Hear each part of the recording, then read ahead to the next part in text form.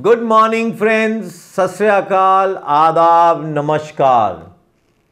Friends, in continuation to what I had just said, this was another press brief which I had stated. But unfortunately, the media is now so hanged up about just Hindu, Muslim and what not to be said. And we small YouTubers or people are not covered at all.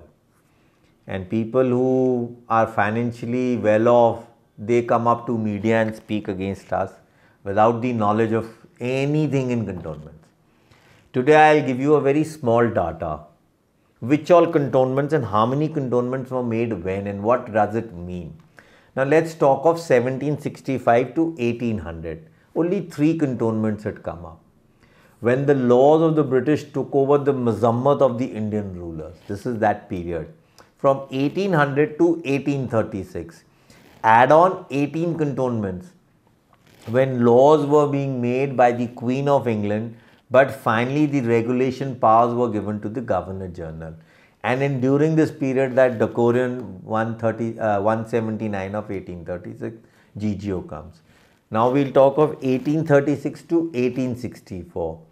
During this period, we had the 1836 GGO ending and the first Cantonment Act.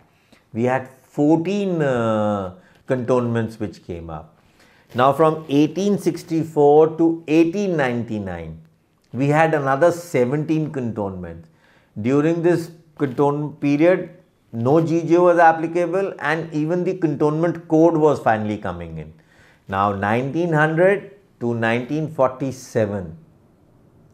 So grants if had to be given either under the Act or by the codes, cantonment codes or the CLA rules.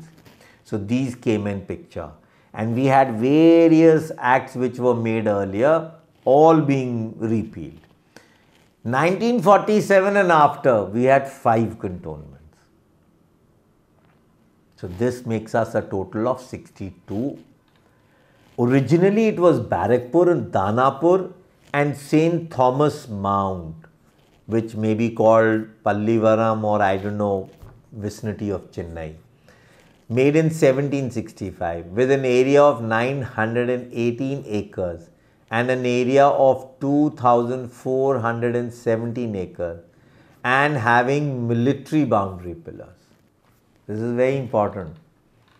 One needs to understand that since 1765 or to be precise 12th August 1765, when the Britishers started governing the country as partial sovereigns of the Indian rulers, till 1772 they stood forth as Diwan, and Warring Hastings period of 1772 and 85 was the period when the Britishers made their domains. Britishers made Governor General orders called statutory laws under the Queen of England, Pitt's Act 1784, which gave the powers or the new system of governance in India. 1793, Bengal Decimal Settlement Regulation came in force and land so-called Badshai grants as per the order 1788 or non-Badshai grants as per the 1790 order had to be recognized by the regime, that is now the British. These regularization of old grants were converted to new grants and they had to be assessed with the public revenue or land revenue. All old grants were held by the rulers or their intermediaries as revenue-free grants or Lakhi Raj lands. So when cantonments were being made during this period of 1765 and 1800, the 3 cantonments must have had settlements as per the decimal settlement of 1800. So lands under these regulations once settled were then resumed or required. These 2 words have to be connoted. What is resumed and what is acquired?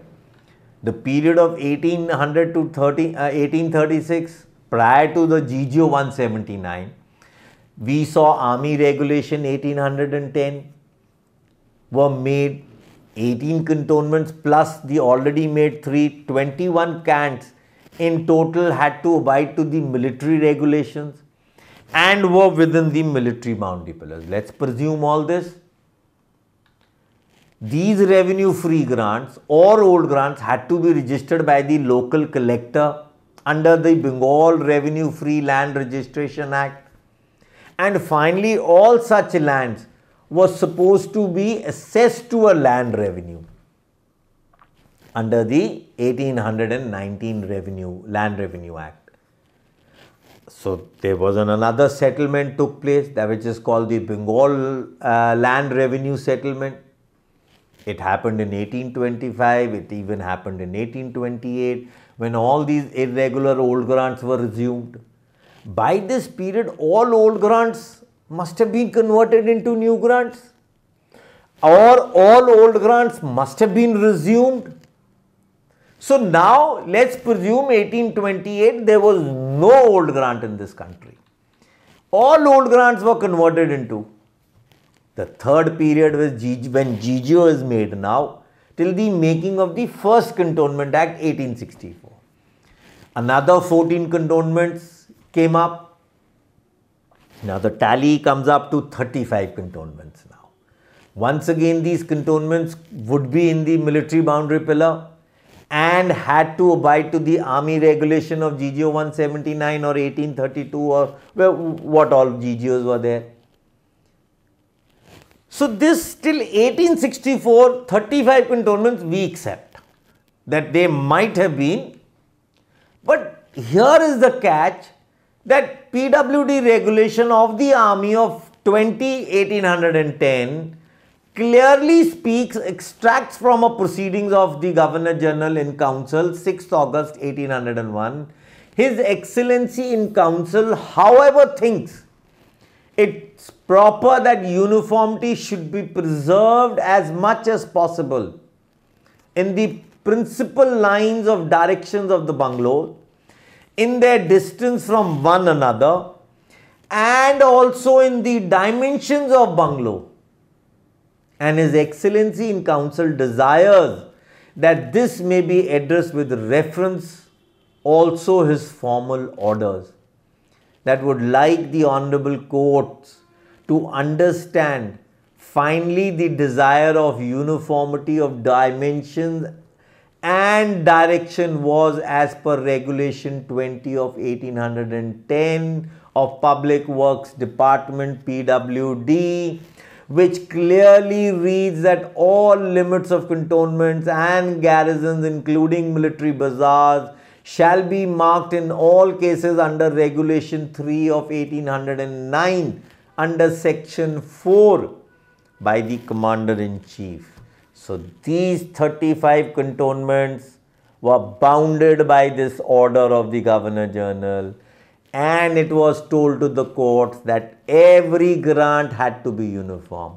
So these 3 grants, field officers, captain and sub-lieutenants, were assigned to a particular area of 7,000, 12,000 and 22,500 square yards. But today, what is our sizes of the bungalow? Everybody can check into. Where is it written in the Army Regulation? Section 1948. So we need to read all this. Where is it written that grants had to be of fixed size? Is Section 1979. All military stations made were within the military boundary pillars. And the annexation of cantonment boundary pillars had not even started. Read these army regulations. So the travesty begins here, that now from this period things would be in a varied situation. That the period from 1864, 1899 saw another 17 cants being made. Here the Governor General order has no force within the additions of the cantonment boundary pillars, along with the military boundary pillars. Where is it written? The cantonment boundary pillars are so distinctive from military boundary pillars that it is therefore desirable that they should not be formulated for the inclusion of such military lands in cantonments unless there is a good reason thereof, as such procedure will not safeguard government rights, as private as well as government land can be included in a cantonment. And inclusion in cantonment is therefore no proof of government ownership. The owner of the land, this circular is there, Quartermaster General order is very much there. Who's going to read all this? Who's going to actually work hard on all this? In 1899, again there was a register maintained under section 268 which is called the Register of Private Lands. Why do we need these when we presume that there is no private land within the cantonment? The Britishers, it's a fact, they were gradually, because these old grants had moved into their hand. And from 1864, or let's make it prior, more of the British officers were never thinking that India would pick up independence so fast. And it actually started after the second and third round table conference. And there is where the CLA rules were in flux. But what did the Britishers write in the GLR? Old grant. Why? They were making that GLR in 1925. They could have clearly written, no, we are not old grants, we are grants. Or we are army grants. Or we are a grant under GGO 179. They didn't write this. Or GGO 1832 or 1838. It's a simple matter. Don't write that suffix old grant. Write I am a grant under GGO 179. Why take an admission deed from me later on that I am a grant under GGO 179? Then this is the question which needs to be. So this is that fraud which happened with us. And this fraud was enacted in the Government of India Act 1915. Further on in 1935.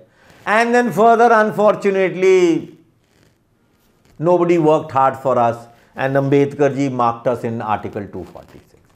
Again, we were not state subject, we were central subject. That is the problem. Now, how would somebody wake up from this problem is a question mark.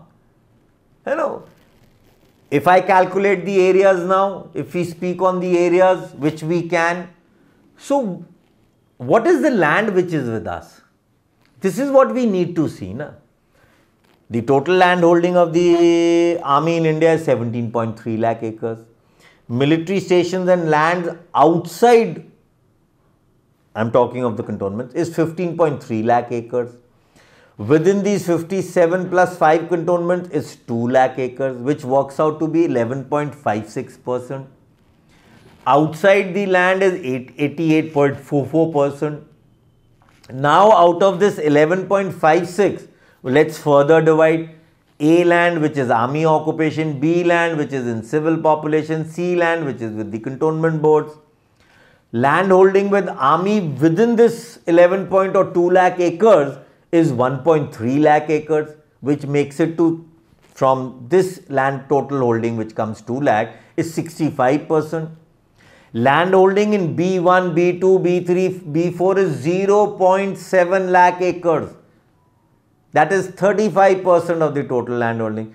Cantonment boards hold 1.44%.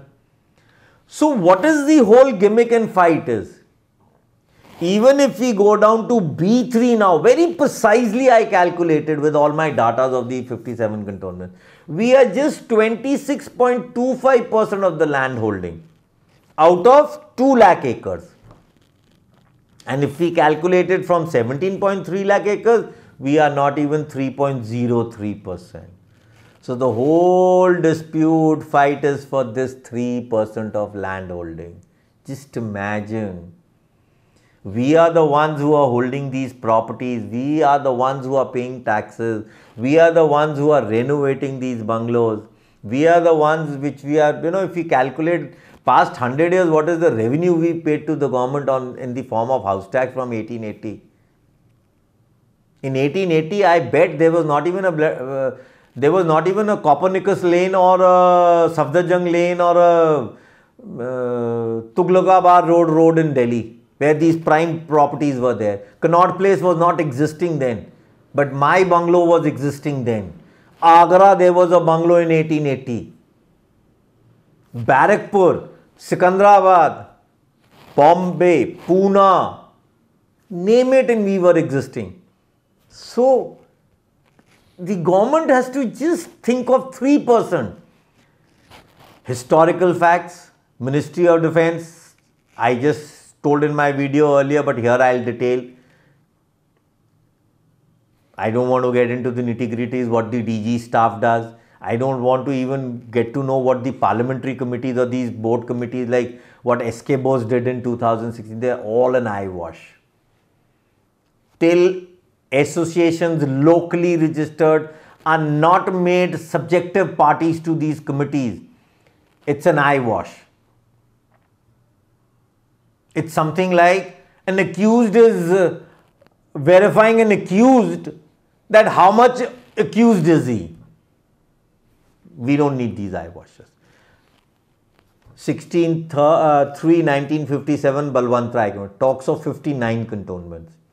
He talks of local self-government to be given to the cantonments.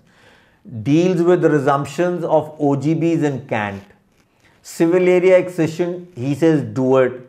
House taxation should not be done because we are the highest house tax payers in India. Our calculation of house tax, what we call the STR or the AVR values, is the highest. He says don't do it as per the civil municipality. He says convert OGB bungalows into freehold. Association of each cantonment to be brought on board of the cantonment committee. Just see, it's so important. He says make Rape Act applicable 1952. Now we come up with SK Patil committee 1958. He simply says abolish these cantonments. Who would hurt to him? Let's dig out the debate in 1958. Now coming to SK Bose, which was hyped. You know, this new association and people from Sikandrabad or Kanpur, SK Bose committee, it is going to give wonders to us. Let us give a representation. They went and met Murli Manohar Joshi, and I know what all they did. Bungalow area, OGBs are what he said, 2,955, with a total land holding of 6,178 acres. Out of the total 11,513 acres which is there. Civil area population, he says 46,000 some amount, and old grants within that area is about 13,059 acres. Leasehold properties, he said, are 4,386. Outside civil area, there are about 1,600 leases, which works out to be 5,335 acres of land. How many OGBs have been subdivided is 760. Mutation pending for 300 OGBs. OGBs want to convert into freehold policy. 270 applications and leases of 108 are pending. Resumptions of 583 bungalows have been taken and 92 pending cases in 2016. No timeline of compensation to these resumed OGBs is there. Construction or repair of OGBs is not granted by the Commander-in-Chief. So these are the grey areas which he highlights. What does the local association do? Does he call them? I don't think so, because I remember when I happened to meet through a bungalow owner in Kasauli, everything was an eyewash for him. He was not even aware of these acts and also many things which I talked. Now there was a question in 2010, question number 209. What was it said? Let's disband this entire system of DG and let's shift this department to a different department. Why? Because the defense audit section says there has been no audit of land since 1992. GLRs and MLRs have been conditionally torn and they have not been upgraded by any authority or officer since 1959. Natural justice of compensation to OGBs which are being resumed are not being adhered. So this is becoming a major cause of court cases. The present government is trying to resolve the 2016 committee report. What is it doing? I have not seen it. 2016-224, 8 years. Wake up. People who used to call me up in 2016-17, Mr. Das. So there is nothing. Civil area, we will send them out. You OGBs will convert you but pay us 10 to 20 times of the STR. So what are we doing? These are all contrary. B3 definition, as I already said, has been changed. The biggest surprise in 2021 came to me when there was a letter which said, let's amend the GGO 179 of 1836. After 180 years, guys, this government is, I don't know, at the back of religion. What are we doing? We don't want masjids and gurdwaras and mandirs and everything everywhere. We just want a proper place to live. Present laws, it said that, what does the GGO's present law say? Second, land belongs to government, land cannot be sold by grantee. Transfer of house between military officers. The ground being in every case the property and houses of the other within situated may be transferred from one military officer medical to another without restriction except in the case of relief when if required the terms of the sales or transfer are to be adjusted by a committee of arbitration. So the lower part has been removed. The ground being in every case property of government cannot be sold by grant. Chalo, the story ends. Third, arbitration clause. Entire removed if the ground has been built upon the building or not to be transferred to any person. Coming to the other point, fourth, transfer to native. When it is proposed, this is what the earlier, provided that building are situated in an area other than civil area, the previous consent of the officer commanding the station for security point of view should have been obtained. So now no sales without an NOC. Provided that if the building are situated in a civil area, the same may be transferred with the previous consent of the Cantonment Board. Two segregations. Composition of arbitration committee which was earlier with us. The new says the committee will be composed of a collector or a DC and so on. It keeps going on. The similar way but a little. Now another subject has been added called powers to make rules. What is this? The government may either generally or specifically or any cantonment or group of cantonments after previous publication make rules consistent with the following regulations.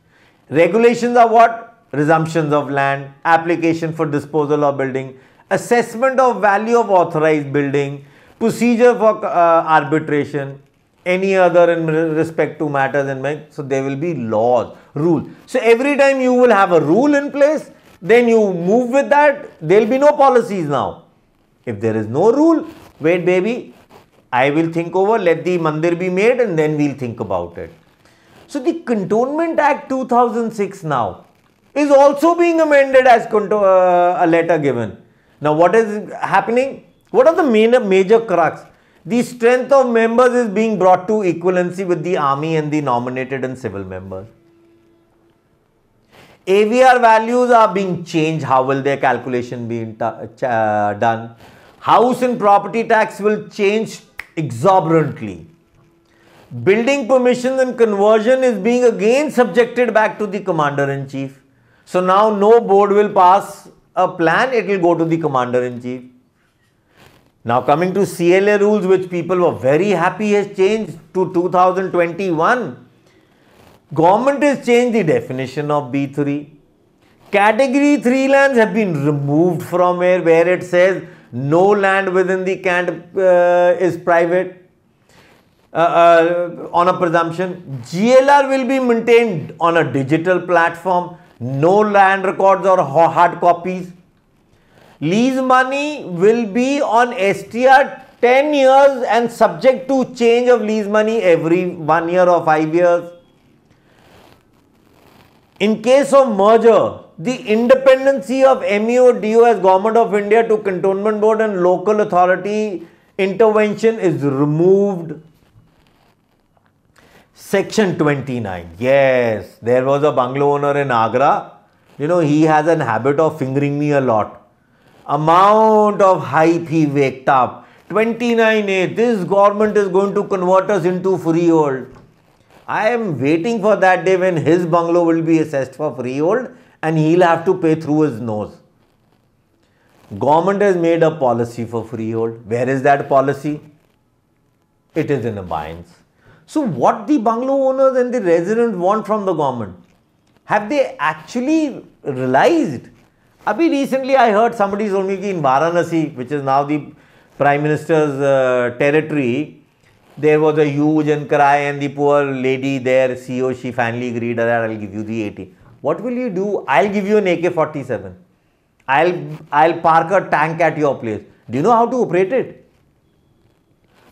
2011, Mr. Das had shared me an 1899 document of his property. So people have their documents. What do you want to make them public for?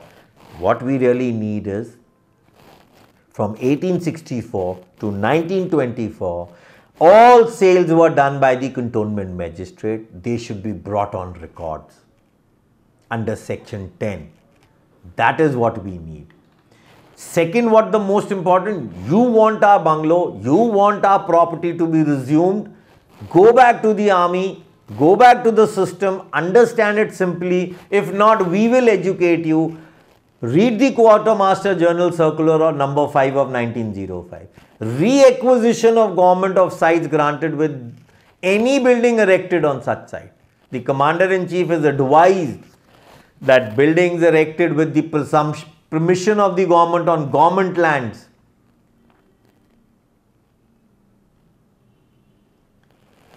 can be compulsorily acquired under the Land Acquisition Act. In taking action, Cantonment Committee must be able to prove buildings concerned that the land is the property of government. Is anything left? The declaration under section 6 of the Act should state the land is needed for public purpose and not the house only. And what does the resumption policy say? It can be taken for a house, for a mess. Guys, wake up. I keep telling people, so any proposal accepted in the amendment is actually going to kill us. We will land up nowhere. Bungalow owners, I am requesting, please, for God's sake, get in touch with me. Share your property papers. You know, somebody just questioned me, Ronnie ji, you made our Janampatri, but we feel we've got no benefit from it. Now, benefits don't flow from Janampatris. After the Janampatri which you make for your son, daughter, when you get your 2 children get married, the Janampatri means your records will speak what they are speaking. I'll guide you to the various sections from where you can dig into your records. You have to prepare yourself through that Janampatri, the ammunition to fight tomorrow. I can't give you these laws. I can't make a plaint for you and sit down on it. If you want to get a plaint made, watch my videos, ask your legal cells, watch them and make notes of them. And then move ahead. Otherwise, you don't expect me to do all this for you. You want to go one by one a case issue. Your ass is on fire. You're on a rocket permission. Then I am ready to come forward and then we'll talk of lease money cases, everybody is getting, then we'll talk of all this. Okay? So again I am saying, we are old grants, never converted into new grants. Thank you. Good day.